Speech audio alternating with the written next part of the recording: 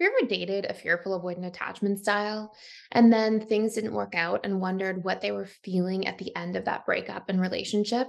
Well, in this video, we are going to cover what fearful avoidant attachment styles feel during no contact. We'll talk a little bit about what no contact is, and we'll cover the three major phases the fearful avoidant experiences. And if you stick around to the end, we'll talk a little bit about what you can do at the end.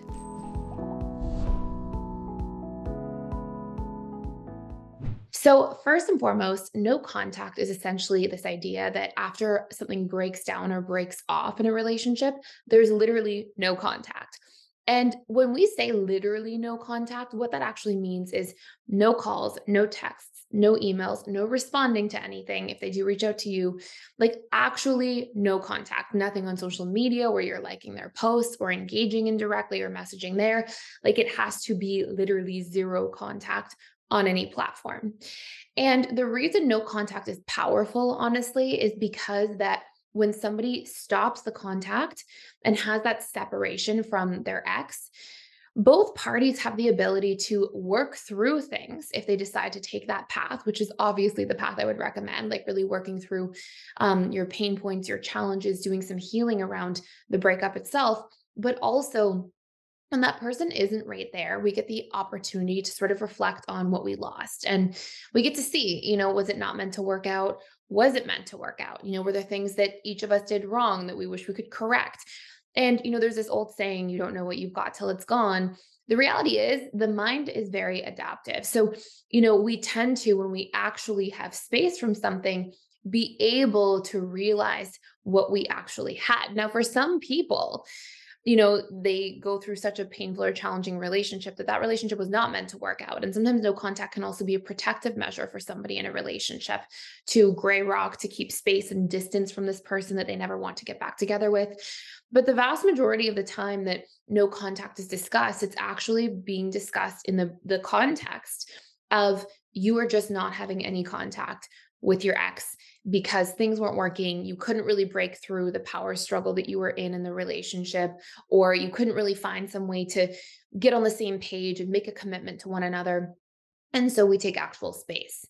So this is something that I personally, before I go into the three parts of fearful avoidant, and how they actually feel during no contact, this is something I very much recommend for people because there's three major benefits to doing no contact after a breakup.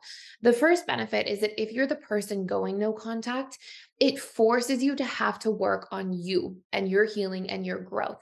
And it kind of creates this distance or space that sometimes we use an ex and we sort of turn that ex into a friendship kind of dynamic, or we continue loose ties, or maybe continue seeing them. For some people, continue hooking up with them after the breakup.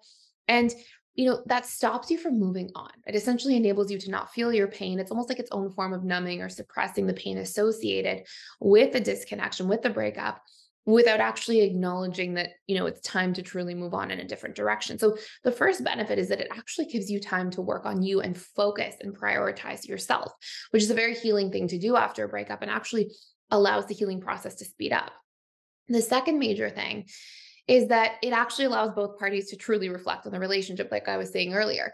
And this will be a place that if we are making the wrong decision, if the relationship is actually, strong enough to maybe work out in the end, both parties will realize that during that time. So it's very beneficial from that perspective as well. And number three, it allows each individual to really see, like, was I taking this for granted? Was I pushing somebody away from a space of self-sabotage, from a space of being afraid of being close? And so, it forces people to really reflect on that sort of dynamic.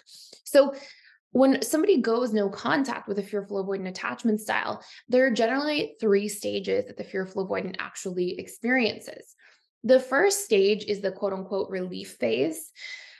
I would almost put this as like the deactivated stage because the fearful avoidant hasn't necessarily, when they're in this relief stage, they haven't necessarily taken full inventory of how they're actually feeling post breakup. Instead, they're kind of in their deactivated space. And so they're going, I love my needs for freedom and autonomy and independence, and I'm free. and they're not processing. It's not like they get to relief because they've worked through their other side of, actually missing the person and processing those feelings. It's more that they're just deactivating, and having the space from any problems that were not getting worked through in the relationship can, yes, initially be relieving, but it's sort of like one slice of the pie. It's not the entire picture, if that makes sense, or the entire pie. So they'll go through this initial relief stage, and generally that initial relief stage lasts for 3 weeks, 4 weeks, sometimes all the way up to about 6 weeks. And this is give or take. If somebody's got a strong anxious side, or they lean more avoidant as an FA, so they'll go through this stage, and then they'll start to feel their feelings. And this is where they really get to stage number 2. And when they start to feel their feelings, they'll go into this attempt to numb those feelings at the same time. I will say, for a moment here, actually, if you want to do a deep dive into like how to not numb and how to make sure that you're dealing with a breakup, even if it's just a situationship breakup, in a healthy way, please feel free to check out the How to Heal from a Breakup course. For 14 days, we have a trial going on at PDS for a limited time.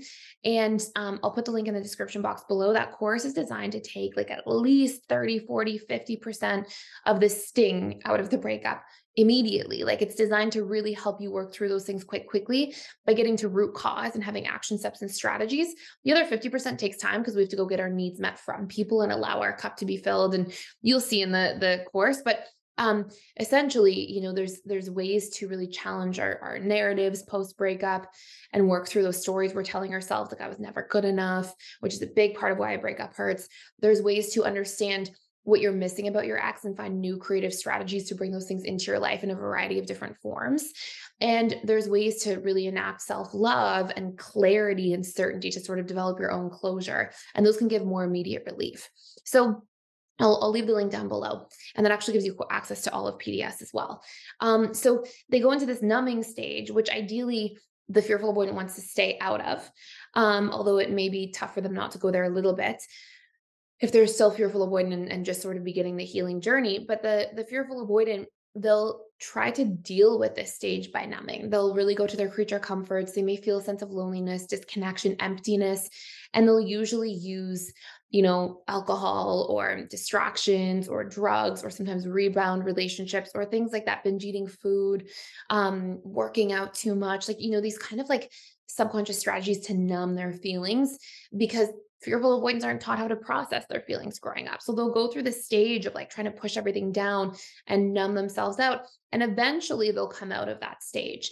And then they'll enter into stage number 3. And I call this the longing stage for the fearful avoidant, because it's not that they necessarily fully want to be back or know how to recontinue a relationship where it left off, but they definitely think about it. And, in some cases, if the relationship has potential to work out, that phase can be a good time to reach out to an ex, but then make sure that you're not just reaching out to try to get back together on autopilot. Make sure that instead you're actually having the proper discussions. You're actually saying, hey, what didn't work out the first time? What can we do differently? What boundaries do we need? What needs do we have? How do we need to communicate differently this time around? Like, there has to be an actual vetting of if there's a potential for it to work out in a healthy way. But it's usually within that stage that fearful avoidants may miss their ex. But they usually, because of that unwillingness to be vulnerable, aren't going to be so quick to reach out to that person at the same time. So those are the 3 major stages. Hopefully that's helpful for you. If you have questions down below, let me know. If you want more How to Heal from a Breakup, fearful avoidant content, please hit the like button. Let me know. I go through and look at the like ratios on YouTube and see like what videos people want to see the most of. So it's like our new voting system, I decided. So anyways, feel free, let me know content, questions you have down below, or videos you want to see like this. And thank you so much for stopping by. If you're enjoying this channel, please consider liking, sharing, and subscribing. And I can't wait to see you in the next videos.